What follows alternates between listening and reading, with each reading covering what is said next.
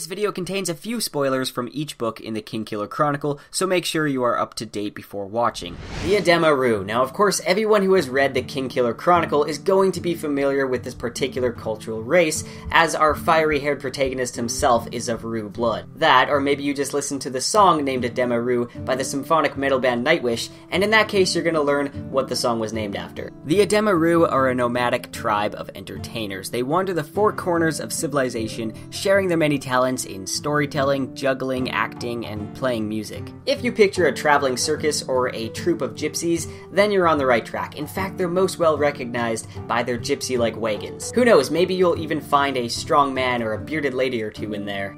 Having nowhere really to call their home, Ruh are bound under the principle of being one family, which is represented in their symbol of an unbroken circle. In fact, one doesn't have to be born into a Ruh family to be part of the one family. A tradition of offering wine and water when meeting a wanderer is a test to see if the wanderer is part of the one family. Occasionally, a troop of Ruh will have a wealthy patron who gives them leave to travel freely under his protection, and he gives them permission to use his name and colors. The mutual benefit being that the Ruh perform in the patron's court, building his reputation. However, much of the population has a mistrust towards the Edema Ruh. There have been instances where a band of thieves kill a Ruh troop and take their identities, and go on to depreciate the Ruh name. We see this happen in The Wise Man's Fear when Kvothe, to say the least, does not take the false troop lightly. He kinda slaughters them all and brands them with a broken circle, indicating that they are not of the Edema Ruh. Arladin and Lorien, Kvothe's parents, were leaders of one such troop that traveled under a patron, Baron Greyfellow. Of course, we know of the tragedy that befell Kvothe's parents and troop when they were slaughtered by the Chandrian for singing songs about them. But what are the Edema Ruh's origins? There are many fan theories out there with quite a bit of concrete evidence, however no one can say for sure. Some say the very first Ruh, Ilian, could quite possibly have been a fae due to Felurian recognizing the name. There's also the odd connection between Edema and Grey Stones, or Waystones, and we know that those stones somehow connect to the Fae realm.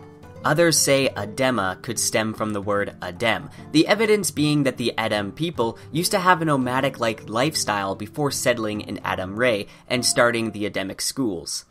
Haliax, leader of the Chandrian, once said to Cinder, "Who keeps you safe from the Emir, the singers, the sea, from all that would harm you in the world?" But who are these singers? Could it be that these singers are indeed the Edema Ruh? Hey guys, thank you for watching my very first lore video. This is the first one of many to come. If you liked it, please hit that like button and subscribe, and feel free to mention down below which lore video you would like to see next. Also, if you are an artist and you make artwork on book series, I would be super appreciative if you contacted me and gave me permission to use your artwork in these videos, because I had to contact a lot of people. So yeah, make sure to comment down below which lore video you want to see next, and if you have a theory with some concrete evidence, then maybe share that theory with me or a link to that theory, and I might possibly make a video on it. I'll leave the link to my Twitter and my Instagram down below as always, and I will see you guys next week.